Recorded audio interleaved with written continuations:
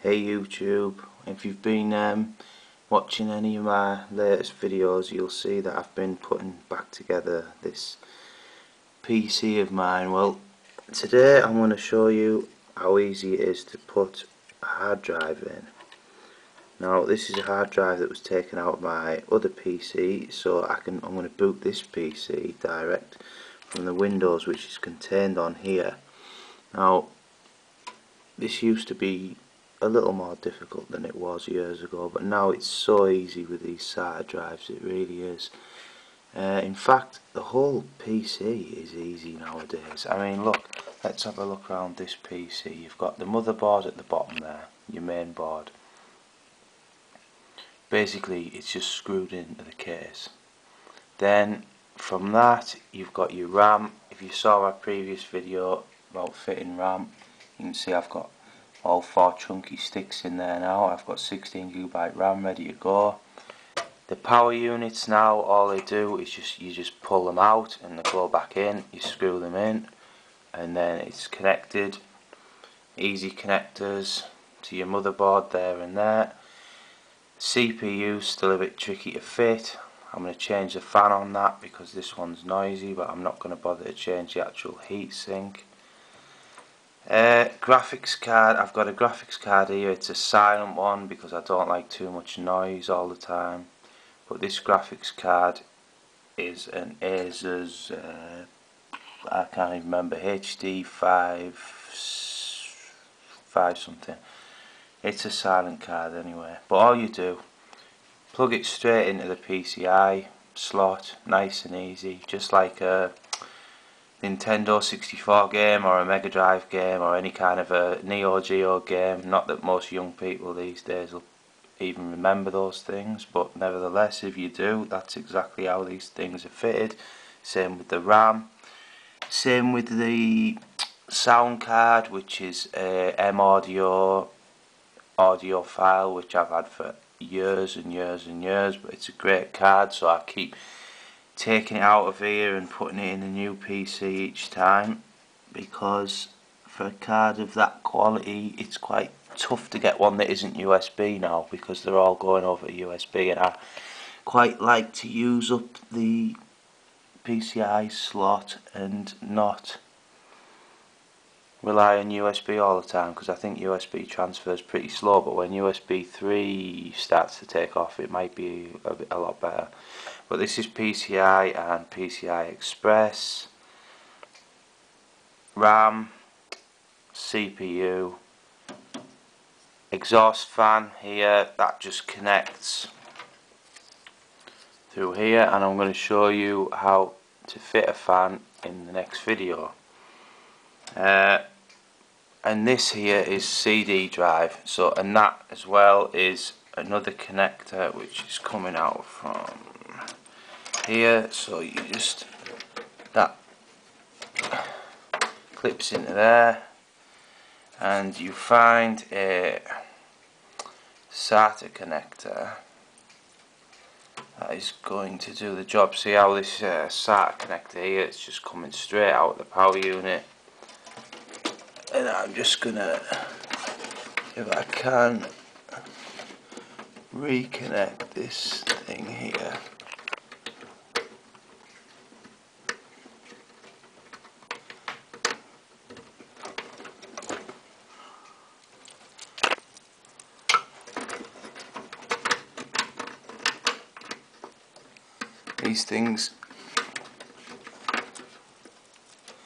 These things can be a bit stiff and a bit tricky sometimes, but that's just because, there we go, that's just because this is a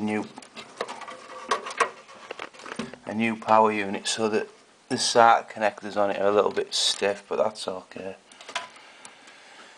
Now, so that's that. So say I wanted to actually change this. This is a CD, DVD player. It really does need changing because it's not very good. It's one that skips. It's a cheap one that skips all the time, like most of them do, as we know.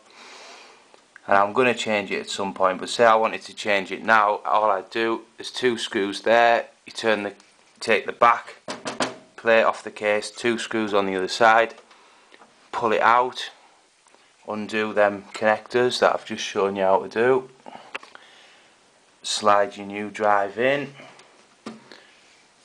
put the screws back in, put your connectors back in, and you're good to go. That's how easy it is now to build these things. As long as your motherboard's in, everything else basically it just slots in, and that's going to be exactly the same operation for this hard drive here. Now your motherboard manual will tell you which connector to plug into your hard drive, or which part of the motherboard it's got to come from, you see.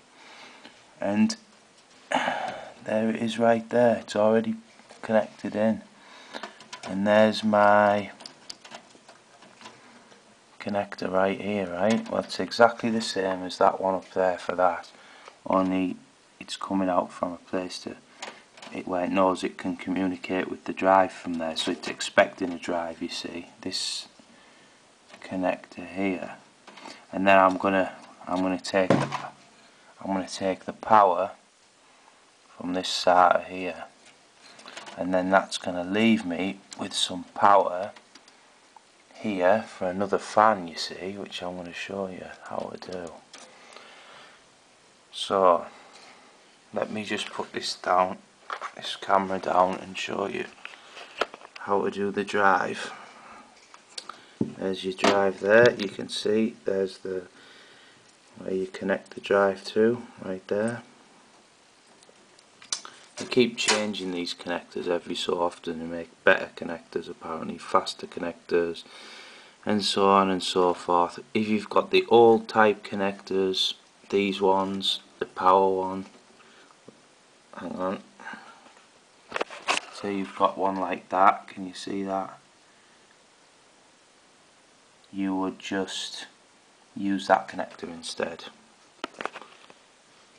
The data one's pretty much the same now. Some of the old PCs have a different data connector, but you're not really going to come across that these days unless you're working with old PCs, and then you probably know what you're doing anyway. Let's say you've got a newish PC like this one. See, straight in, and I'm going to get some power. You see, there it is there. SATA. Nice and easy for you to work it out, no guesswork involved. And then there's the SATA in. So, and pretty much these power ones, they're all pretty much the same, you know. It doesn't really matter which one you use. So you just use the one that people get confused, but really you're using the one that fits your connector. So say I need an extra fan, I can use that one. If I want to put another fan, I can use this one up here. Let me see. If I want fans, I can use that, or the other one. I'll just find one, you know. I'll find one that fits and that works, because they're all just power. That's all it is, it's power. But the data connector for the hard drive must be the correct one. No, it must come from the motherboard, where the motherboard tells you. Then all I'm going to do is slide that.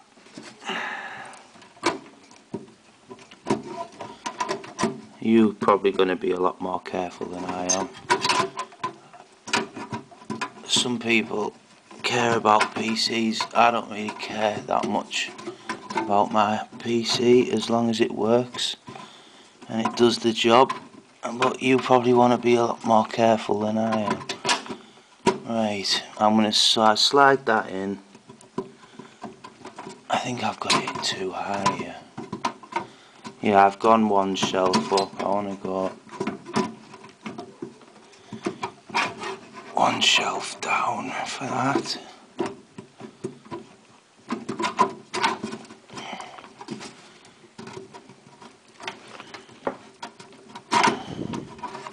Really, I should take the graphics card out, but I'm lazy, you see, so I don't do things like that. I try to force things when I shouldn't, but that doesn't really matter because it works anyway. Okay, so there is the thing is there now, right? I'm gonna find, so it's in there now, right? It's sat on the shelf, and I'm going to see there, see where the two screws line up,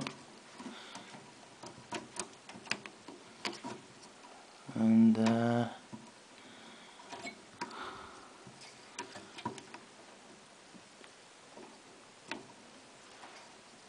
so you see. Now all I have to do is screw those in, and drive's going to sit on there. I'm going to screw the back two in, and that's my hard drive fitted. That's it done really. Now you're going to probably be a lot more tidy than I am, and you're going to tidy all these cables away, you see. I'm going to use tie wraps and or sellotape or whatever and get these cables all tied out the way so that it's all nice and neat. I don't really bother with things like that, but I'm sure you care about your computer much more than I do. Right, thanks very much YouTube, and tune in to the next video and we'll see how far we get with this little project of ours. Bye.